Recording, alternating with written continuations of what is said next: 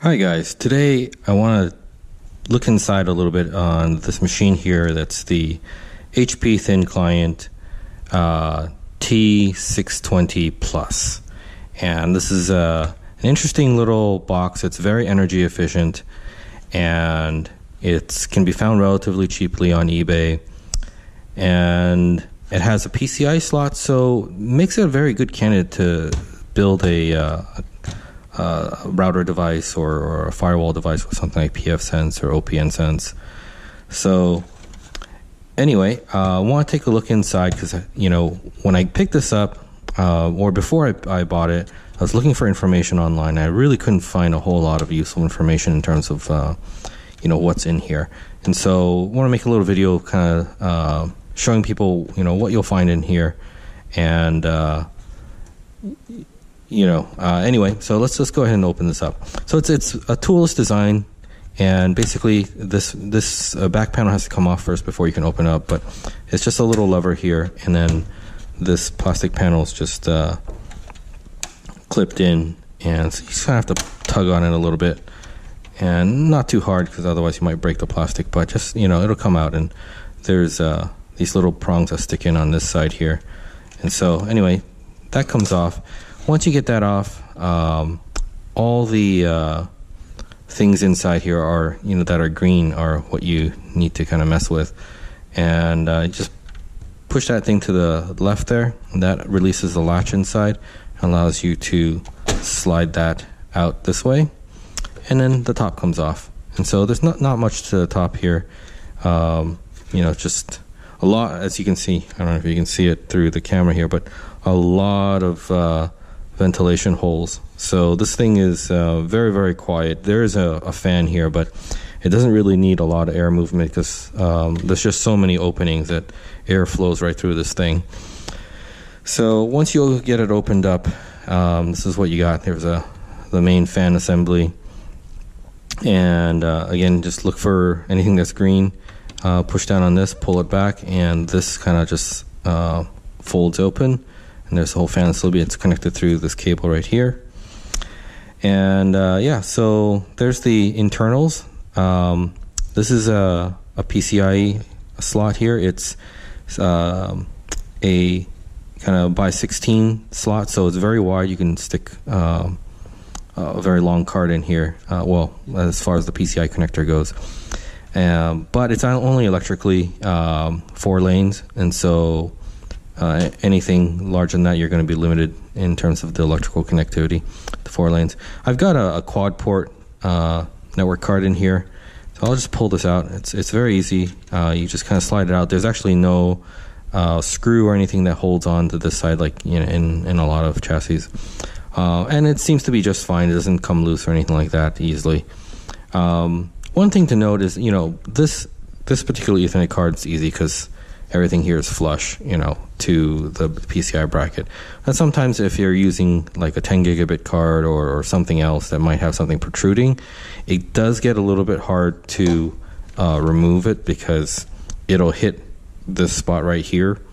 And so there's not a lot of room to maneuver in here. So in situations like, you might have to remove this whole this is a riser card here.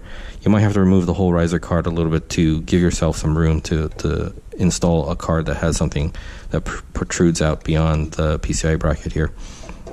And so to remove the riser is actually very simple. There's a latch right here.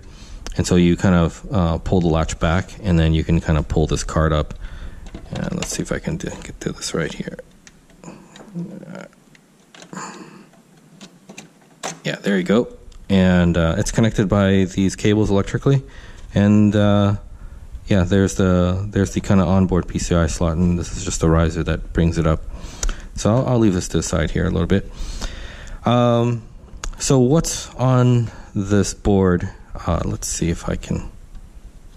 Need to get a screw. Well, anyway, under this panel is the 2 RAM slots. There's the PCI slot. This is a mSATA slot, and so you'll see the 2 standoffs there. You can put a little mSATA SSD in there if you want. There are 2 internal USB-A slots, one right here and one right here where you see I already have a USB stick in there. that I plan to use.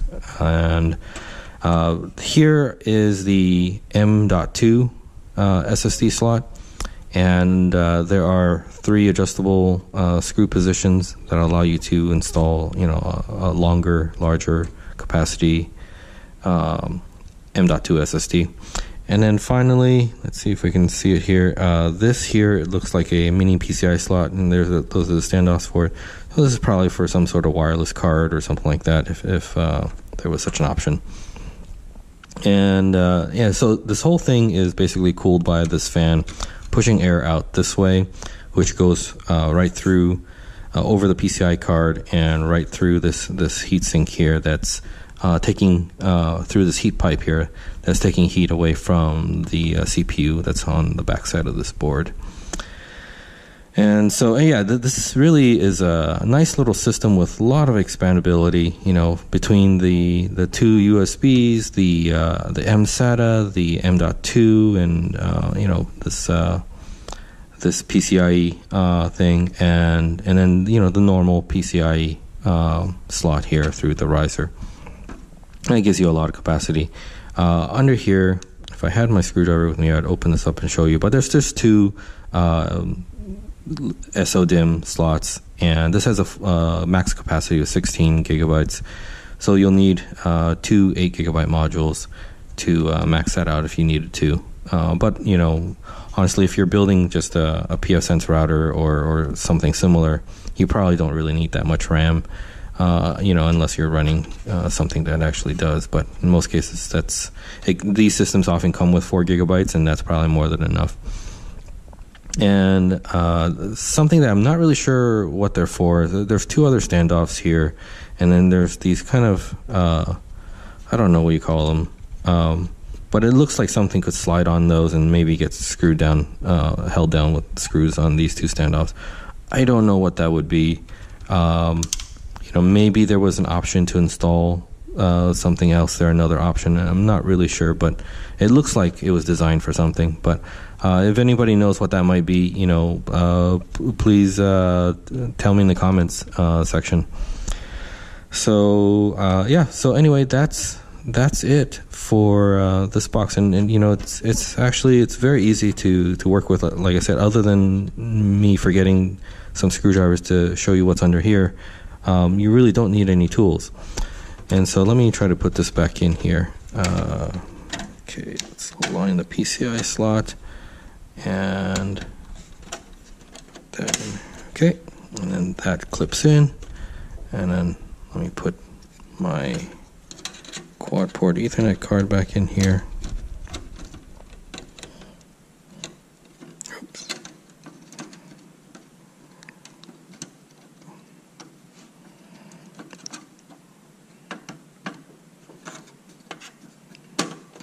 Okay, there we go.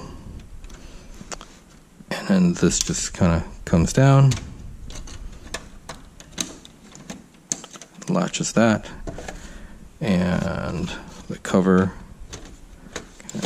goes in there and latches in there. Now we gotta lock it. Don't forget to lock this.